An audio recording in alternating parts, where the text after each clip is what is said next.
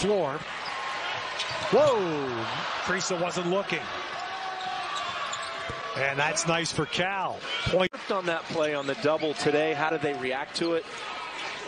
I don't know. Again, Mark Fox picking his poison, and that one he went one-on-one. I think he wanted the freshman maybe to see what he could do. You know, give him a chance at it. Follow just too good on that.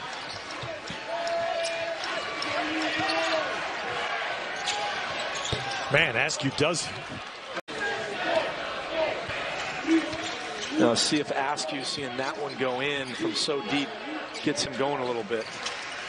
Yep. Wow, and one. To home here. He's really kind of more of a passing.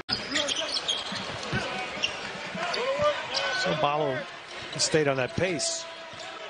A little bit below that pace, actually. He's made 3 of 8 at the foul line, and there's a nice pass. Hurt his ankle. And is it that rule? Yeah, so again, you don't have to hit.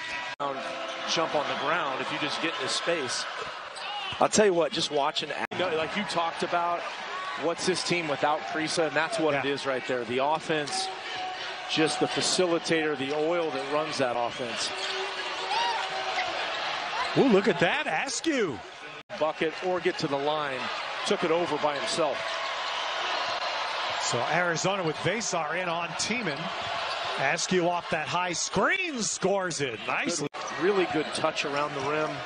Got to get stronger, of course, but I really like his game. Huge future. Good matchup here.